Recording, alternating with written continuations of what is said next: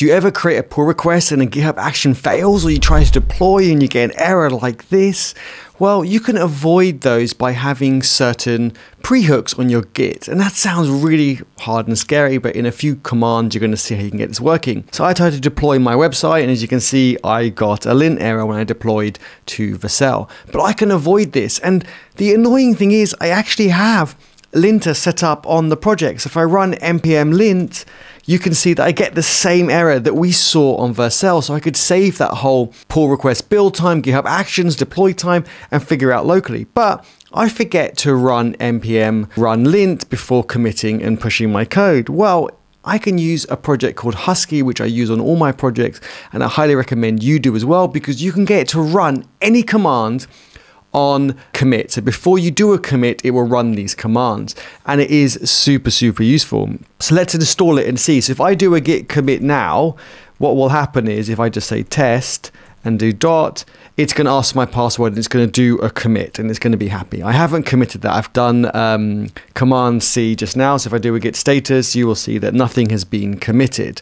So what I want to show you is that before it allows me to do the commit, it will run npm run lint. So therefore I can never make that mistake again. So let's install Husky. So we can do npm install Husky, and we're going to save it as a dev dependency as well.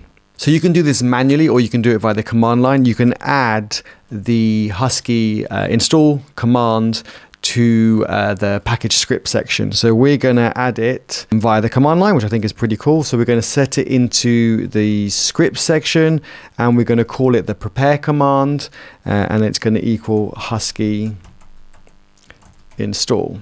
And so now that's set, we can do npm run prepare, which will run Husky install. So now that's done. The last thing we need to do is add the command that we want. If I do a git commit now, it's not going to make a difference, but we want Husky to add that as a pre-hook. So what we're going to do is going to do npm Husky, and we're going to add Husky pre-commit hook. There are other hooks you can use as well, and what we're going to add is npm run lint. Okay, we need to add the new Husky file to our project, and we need to add that as part of Git. You can see that we have a Husky folder, and so we should add that. But one thing I want to show you is now if I do a git commit, and again if I just do a test, before it lets me put in my password, because I have GPG keys, it's going to run the lint. So I couldn't even put in my password to make the commit. You can see it's saying that I have an error in my linting, so they won't let me commit it. And if I fix that error, you will see that that goes away. So now if I just undo the change that I did, and now if I do the commit again, the exact same commit, and hit enter, it's going to ask my password because the linter is going to pass. If I control C that, you can see we had no errors. You can do this for running a test. You can use it for so many different things. It is super beneficial. I highly recommend using it in your projects. Let me know in the comments below what you're using Husky for in your projects and what you would like to use it for. I'm super interested. Anyway, if you want to come geek out with me, I'm always in the EddieHub Discord. Link in the description below. I'll see you there.